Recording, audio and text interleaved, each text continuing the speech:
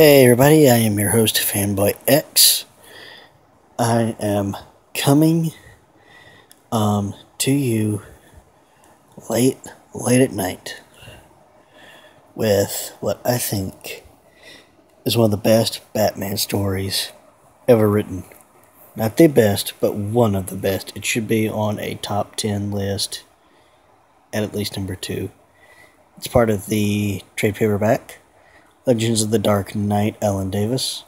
Refers to the artist. This is Detective Comics number 572, the Doomsday Book. This involves one of the world's greatest detectives ever, besides Batman, and you can see him in the background right here. Sheerlock freaking Holmes.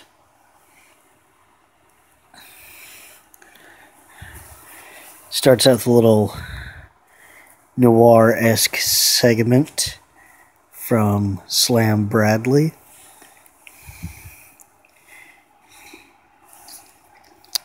This guy comes to him for help looking for a girl. Doesn't really know who the guy is. Crap hits the fan. Some guys try to take him out. And just when this guy and Slam Bradley are about to meet their maker, Batman and Robin swoop in, and it's all the awesome comic book combat sound effects you could ever hope for on a single page. They pull their fat out of the fire. Well, bad guy gets away with this unknown character. Batman and Robin leave, and Sam saunters off into the snow. Should also point out the story takes place around Christmas time, so we get some more of Slam's segment. It's a very noir, detective-esque thing. I freaking love it. It's like reading Dick Tracy all over again.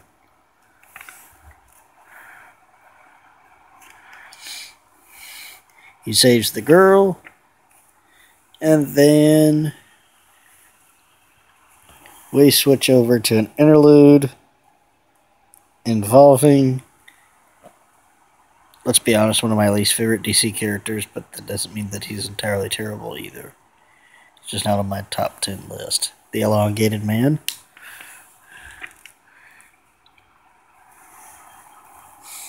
So we see this guy.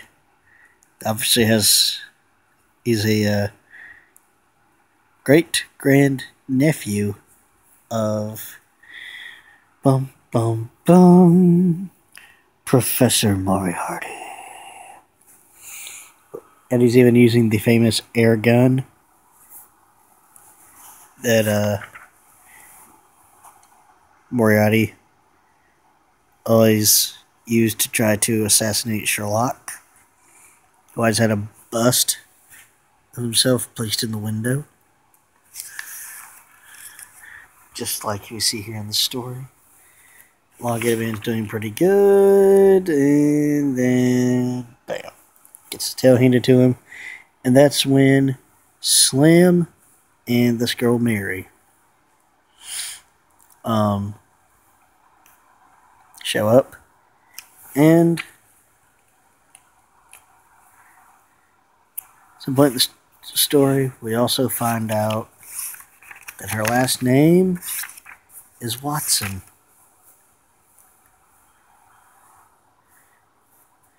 She is the great-granddaughter of Dr. Watson. Yes, folks. This is an awesome Batman story. And then, after their segment is over, we get Sheerlock Holmes and the Adventure of the Red Leech.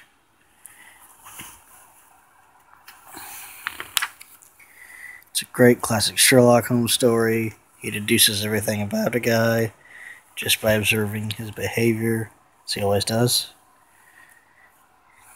Talks about a mysterious figure pulling the strings of the underworld. Well, anybody who knows anything about Sherlock Holmes knows that was Professor Moriarty. So we get an entire, I don't even know how many page spread of nothing but a Sherlock Holmes story that ties right back into this. And then the story ends with them finally uncovering the plot of Moriarty's descendant.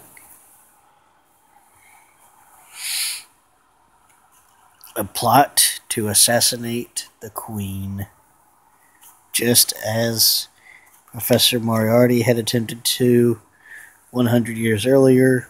And that's the story that plays out in the Sherlock Holmes portion of the story.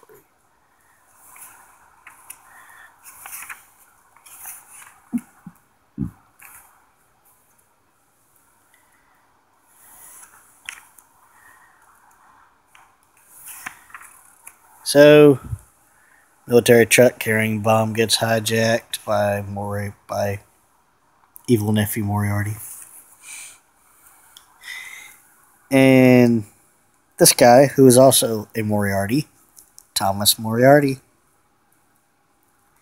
he, however, is a good guy. So it looks like the apple can in fact fall far from the tree. So basically it falls to Elongated Man, Slam Bradley, and a very much green Speedo clad Robin to battle evil Descendant Moriarty and save good Descendant Moriarty. And the Elongated Man also stops the missile, turns his body into a parachute, and saves Robin. Classic. They find out, this guy, Inspector Foxborough, is, in fact, working with Moriarty. This is the Doomsday Book.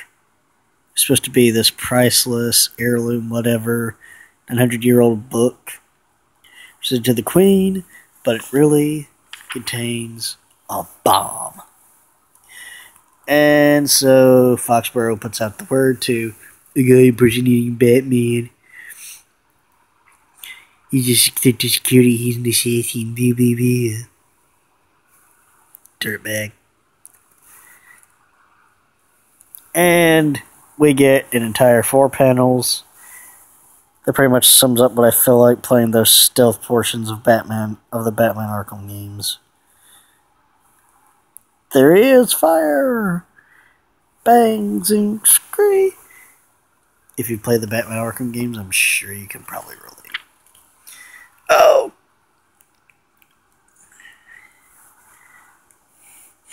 So anyways, the Queen is saved. Batman kicks the assassin out, one of the assassins out the door, knocks the table over, kicks the book a safe distance away. Boom. Queen Elizabeth is saved. Very much stylized Queen Elizabeth. Well, Professor Foxborough tries to make his escape when he is stopped by a silhouetted man at the door holding a cane. The man freaking Baritsu flips him. Bam! Smack on his face. Batman is surprised by who the stranger, but who could he be? It's a very, very old Sherlock Holmes. Very, like, in real life, at this point, he would be pushing up daisies.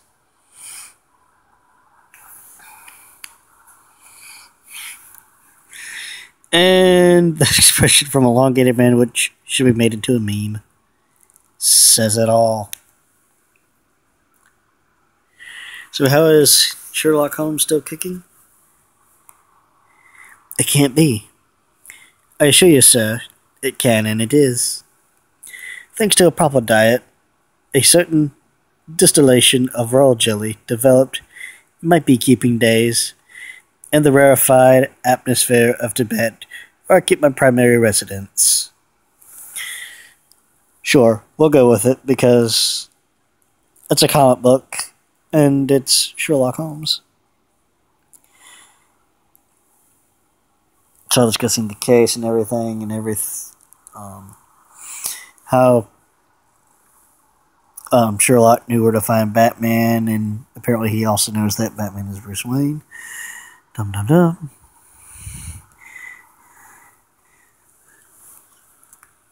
And you can see that he holds no ill will to Thomas Moriarty.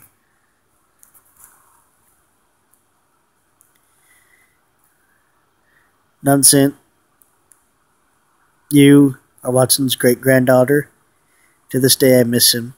And you are the other Moriarty, eh? Yes, sir, if there were some way to make this right. Nonsense. The fault is his, not yours. I'm glad to see that the strain of evil is not dominant in your family. That is like one of the most Sherlock Holmes lines ever uttered. He's perfectly happy with Watson's great-granddaughter and however this guy's descended from Moriarty tying the knot. Then he walks off, much to the chagrin of Ralph Dibny, who you know as the Elongated Man, or I should say might know. And he's got 1,000,001 questions. And Batman's just like, hey, let him go. He's earned his privacy, and Elongated Man can't really come up with a counter-argument for that. The story ends with 4 of DC's best detectives walking off into the nut. Elongated Man, Batman, Robin, Slam Bradley, and Holmes, who previously departed. So there you have it, ladies and gentlemen. One of my favorite all-time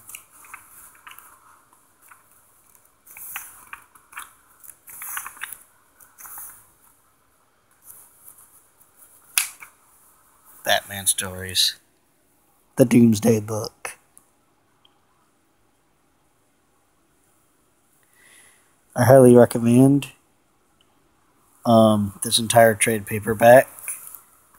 This is in hardcover, actually. Into the Dark Knight, Alan Davis. If you can't get the whole trade paperback, just go for Detective Comics number 500. Or, yeah, 572. It's like the 50th anniversary issue. And what a way to celebrate it. Detective Comics with Sherlock Holmes and Batman, who was inspired by Sherlock Holmes. It only seems fitting, and it's only elementary that you should pick up a copy of this book and read it. The game is afoot. Fanboy X over and out.